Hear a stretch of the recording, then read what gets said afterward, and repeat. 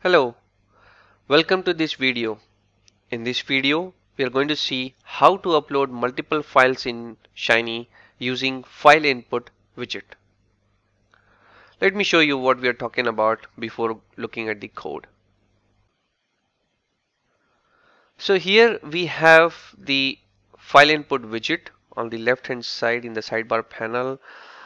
Also, we have got different um, argument options like header, string s, factors, the separator, and let me browse the file.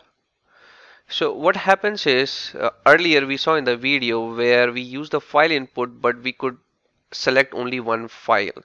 In this case, based on the code, we can select multiple files. So in this case, say for example, I want to select two files here. I select them, and what we can see is two files are selected or loaded. It says two files. So I am in the UI.R.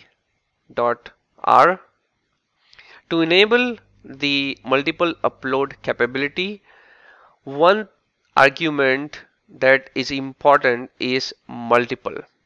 What we need to do is we need to set this argument in file input function as true. If we don't do that, it won't allow us to select multiple files.